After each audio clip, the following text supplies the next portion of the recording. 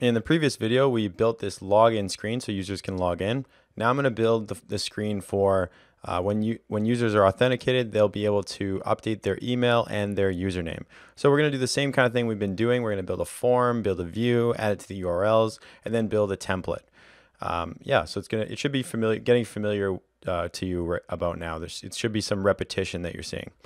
I'm actually going to start this one a little different though. Instead of building the form first, I'm going to build the view first because that's typically what I do when I'm actually developing. Usually I start with the view and then I build it kind of backwards.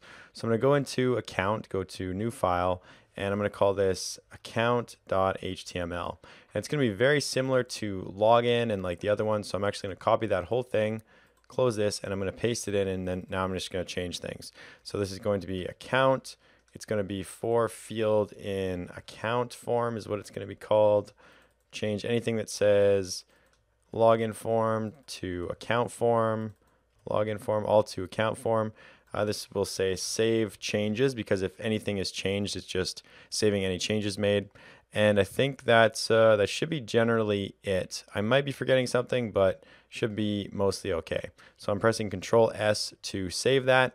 And now I'm going to build the form. So I'm going to forms.py and we're going to build this form. It's going to be very similar to the account authentication form. So coming down here, let's go class, or I'll give myself some more room. Class account update form. It'll extend forms.model form. This won't have any parameters since we're not going to have a password. So it's just going to be class meta model equals account. Nothing new here. Same kind of thing we did in the previous form. Then I want to do the email field and I want to be able to change the username field.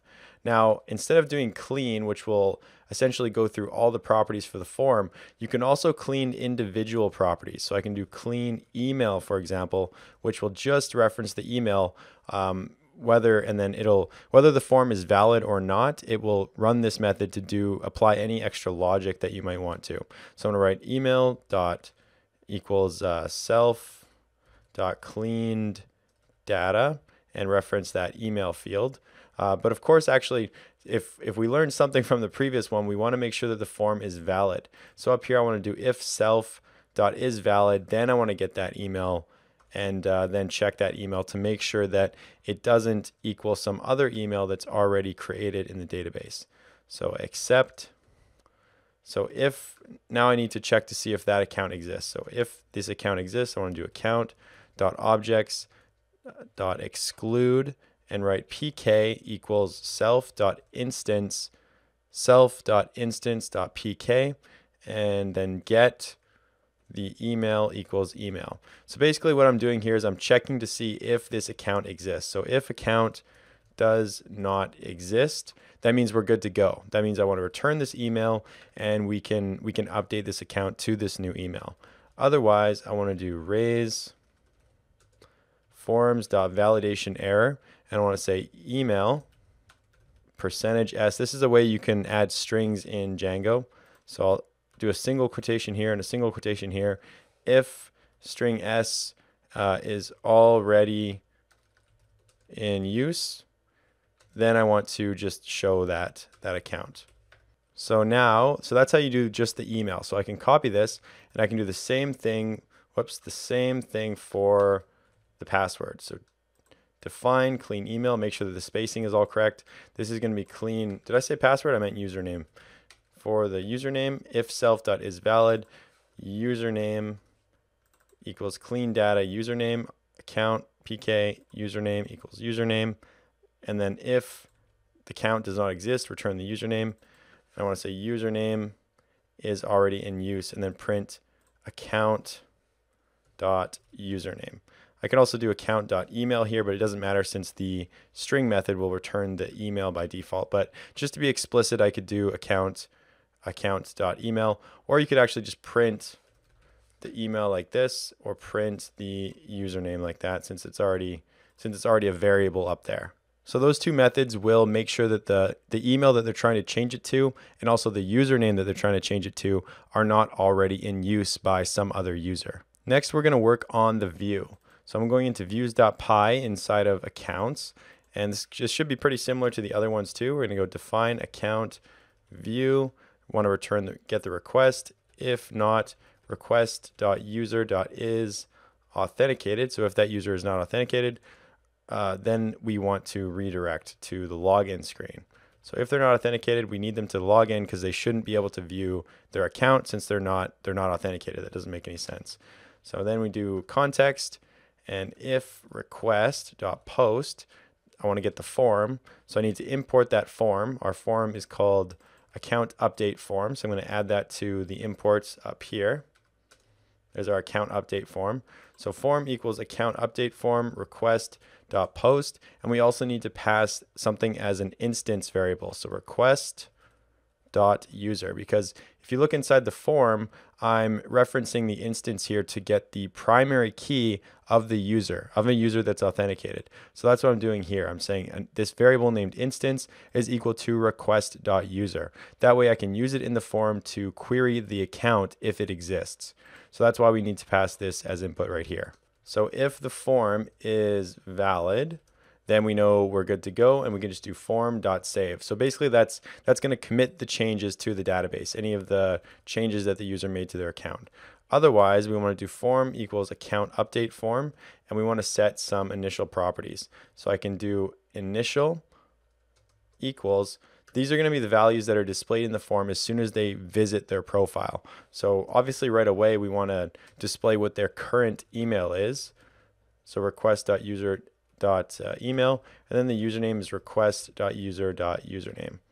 So all that's going to do is use the request and access the user object, or the account object in other words, and display that in the form. So if you look at the HTML, it's just going to, it'll set initial values for this field variable when they first go to their account, because they want to display currently what their email is and currently what their username is before they try and change it. All right, so the last step is then just adding the form to the context. So I'm going to go account form equals form, and then return render request like you've done so many times before. And this is going to be account.account or account/account.html, and then pass the context. Now that we have the view, we can go to the URLs file. We can add that new view. So this is going to be account view, and I can copy this line, throw the account view in there. This will be account view. Its name will be account. You can save that. And last but not least, we need to go into our templates and go into base.html, and I'm just going to update what this looks like. So currently we have home, we have logout. I want to add something for viewing the account. So I'm going to copy that, paste that in there. I'm actually going to put this on the next line and put this on the next line. So this is going to be account. If they're authenticated, I want to be able to go to their account. And if they're not authenticated, obviously we shouldn't be able to go to their account. So that should be good. I'm going to save that. I don't think there's anything that I forgot, but if there is, we're going to see in a second here. So I'm going to go home. Looks like I can't get to an account. That's good. So I'm going to log in. There we go. I'm logged in. Notice the top changed. I can go to account, and there is now the account form. So if I want to change my name, I can go to username, save the changes, and there you can see that that was updated up there. This is also updated down here. If I change it again, that's updated. I can also change this. So I can do like tabian.com, go to account, notice that it's saved, save changes. Looks like everything's good to go. So now let's see if I can change to a username or an email that already exists. So I'm going to try, I believe this guy's username is test. So I'm going to try and change it to test. So if I type that in there, try and change the username, it says username test is already in use. That's good. Okay.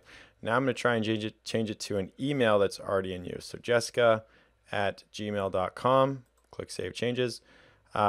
Email Jessica is already in use. This field cannot be null. Not sure what, I think that's an error. I'm not sure where that error is coming from actually. Let me see. Jessica, this field cannot be null. I guess it's interpreting it as null since it's an invalid field. But either way, it says that the email is already in use, which is good. So, but if I change it to like something that's not already in use, like mitch@gmail.com, no problem there. mitch@tabian.ca, change this to Mitchell. Everything is good and the name changes. So everything is working as we expect at this point. So now that we have kind of a lot of the basic account stuff the account functionality in place. We can register, we can log out, we can log in, we can view account properties, change account properties. Now it's time to work on the aesthetics a little bit. So in the next video, I'm going to be installing something called Bootstrap. And it's Bootstrap, for those of you who don't know, it's the simplest and, in my opinion, the best way to style your websites, at least today. There's tons of ways you can do it manually, which take a huge amount of time, but Bootstrap will save you a massive amount of time. For example, codingwithmitch.com is using all this styling is using Bootstrap, and it takes very little effort to make like a very elegant looking website.